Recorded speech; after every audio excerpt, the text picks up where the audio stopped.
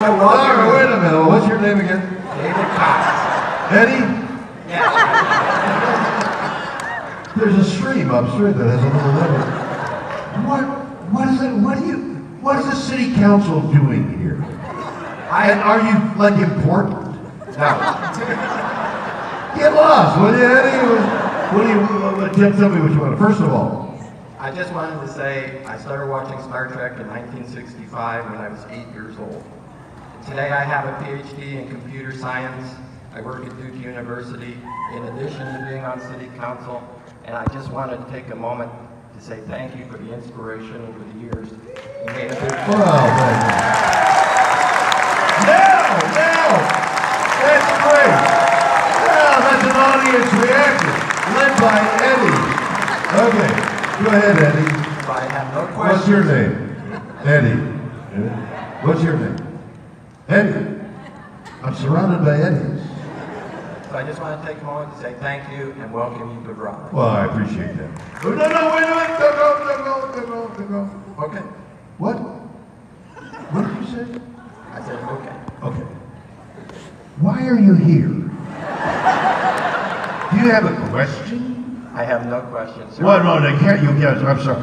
Head of the city council, questions, why aren't the streets cleaner and all that kind of thing, right? Right. Why aren't the streets cleaner, by the way? What? Don't get me started. No, wait.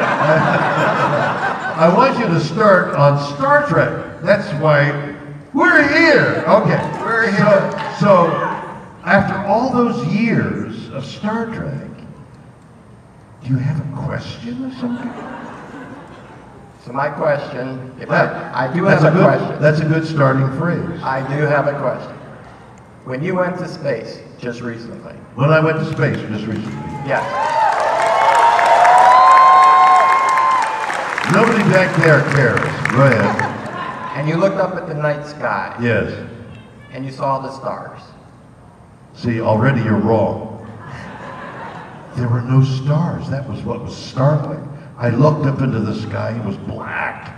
That was my question. I was wondering exactly what you saw. Well, I don't know why there was this palpable blackness that should have been filled with constellations. I mean, I presume we are all kind of interested in space and the magic of space and the Webb telescope, what's going to tell us, and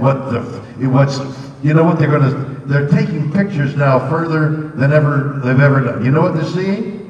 More stars and more. I mean, it's like getting to the top of Mount Everest and take a picture. What are you taking a picture of? More peaks. Oh my God, I got to climb all those peaks. The Webb telescope is going to tell us more about the mysteries of space. But it's only going to evoke more mysteries because space is so gigantic and so filled with what Einstein called spooky.